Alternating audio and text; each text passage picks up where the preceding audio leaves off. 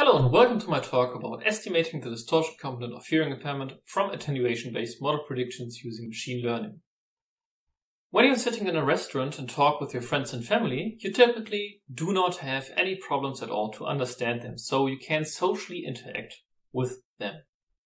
People with hearing impairment face a more difficult challenge since they do not understand everything that is being said, so they cannot socially interact with the others.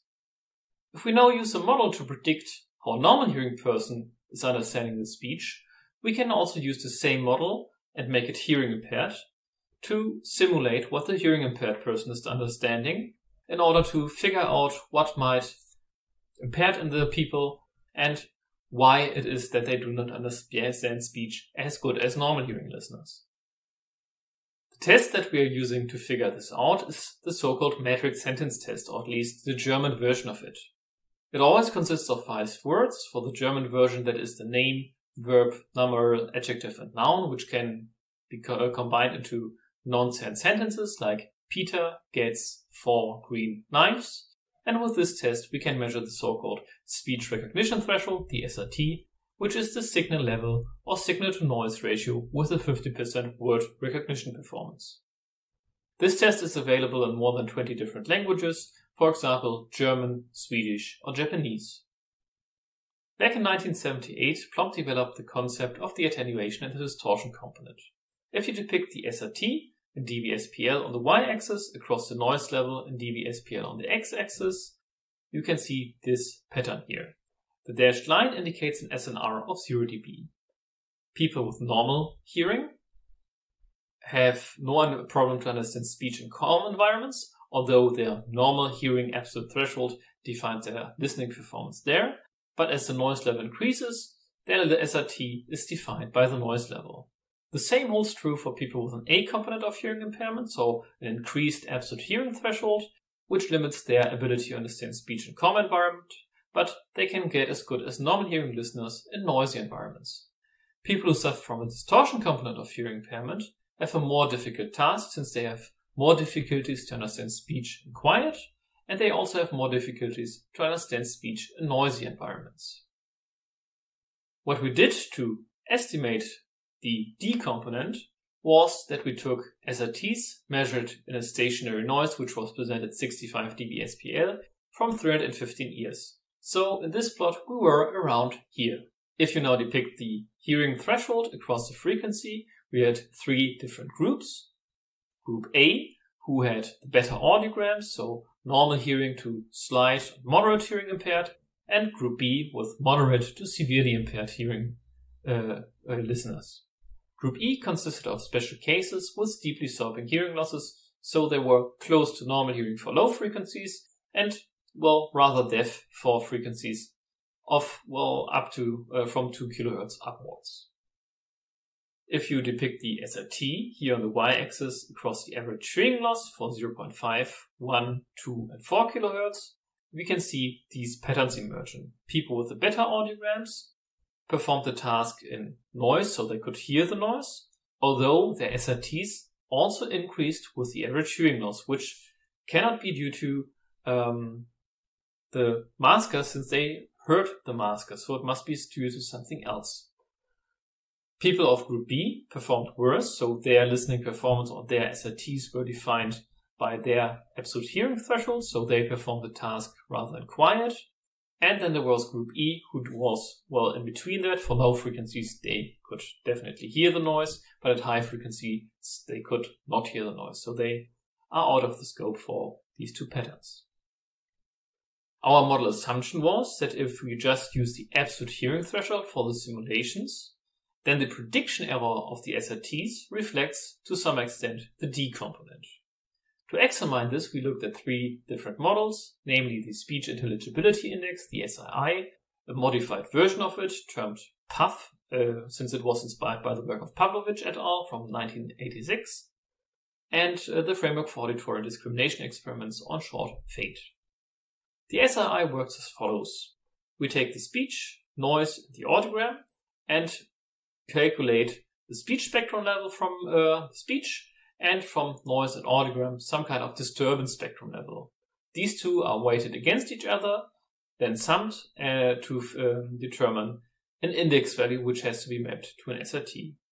The modification of PAF was just to use the audiogram to weight the frequency weighting, which we did, but we also normalized the frequency weighting afterwards.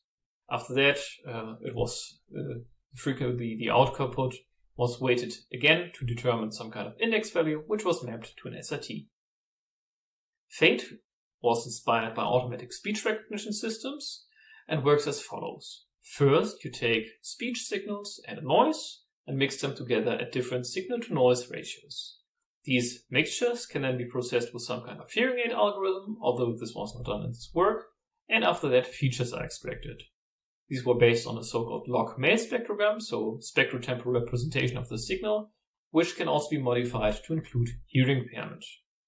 After that, features were extracted from the log-Mail spectrogram, which are sensitive to spectrotemporal modulations. These features were used to train an automatic speech recognition system, which was based on a hidden Markov model with Gaussian mixture models, and the same signals with different excerpts of the noise were used to test the ASR systems. After that, the performance was evaluated by the means of psychometric functions. So here you can see the recognition rate depicted across the signal-to-noise ratio. And we find the SRT, so where 50% of the words understood, at about minus 9 dB for this example. If you now depict the prediction errors here on the y-axis across the average hearing loss, so our estimated distortion component, you can see this pattern for the SRI. So for low average hearing losses, the SRI performs good, well, which is as expected.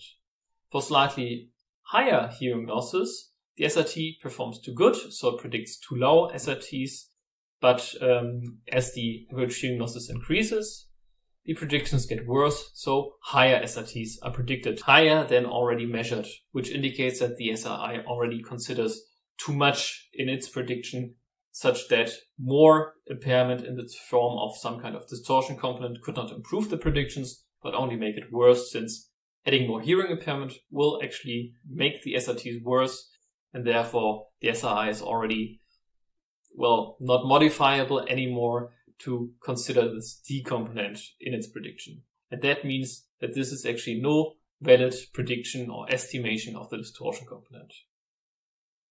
This pattern looks very much different for the Pavlovich modification, since PAF always predicts too low SRTs, so it's always better than the measured data. But also these data increase linearly. So what I did, I used these blue data points to fit a linear function to, and this linear function describes all the different SRTs that were measured here, especially for the steeply sloping group here depicted in red.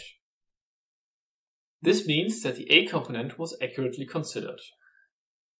The same pattern was found with FATE, so linearly increasing prediction errors for them, since the model misses something, as well as PAF misses something, some kind of form of hearing impairment, to make accurate predictions. And since these prediction errors remain for both models, which were completely different, but accurately take into account the contribution of the different frequency bands to speech recognition thresholds, that seems that these prediction errors indicate the D component. The nice thing about FATE is, however, that it also extends to other conditions like speech and fluctuating maskers, and also to psychoacoustic tasks like the simulation of tone and noise detection experiments, or also to binaural tasks. So this approach is applicable to many different problems that we might want to predict or to simulate.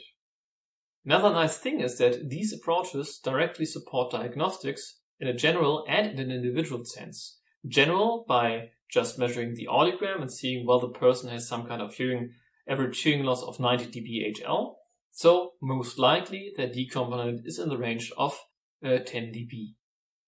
It can also be used on an individual level by making an individual prediction and looking at the difference between the attenuation component based prediction and the actual measurement, and regarding that as a D component estimate.